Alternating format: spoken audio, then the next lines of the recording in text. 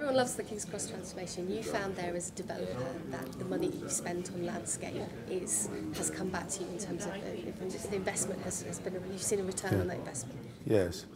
I think what we found, it's difficult to quantify, but I think what we found is that tenants like the green environment, and what it has helped us to do, we've just had a survey done, that we get better take-up of office spaces quicker.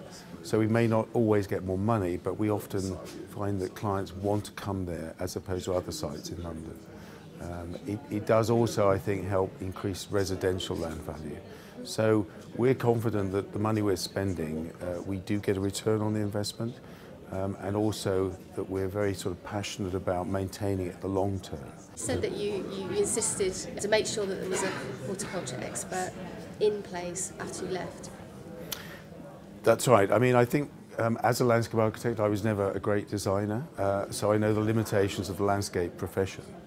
So we were quite keen to get a lot of horticultural expertise, both in design, implementation, long-term management. And because I knew our estates team didn't have anyone in place to look after it or notice when things weren't going quite right, we've asked them to employ someone who is an expert in horticultural, maintenance and design as well, to help them. And that's because your tenants are paying their service charge and they want to make sure that they are. That's right. The service charge is critical because it's capped by government, so there's only so much we can charge, which gives us a fixed lump sum to manage the estate. So it's important that what we design we can manage within that budget and manage to a high standard, because that's what people are expecting. You said it was important to design for what people would do in the space rather than what would look pretty.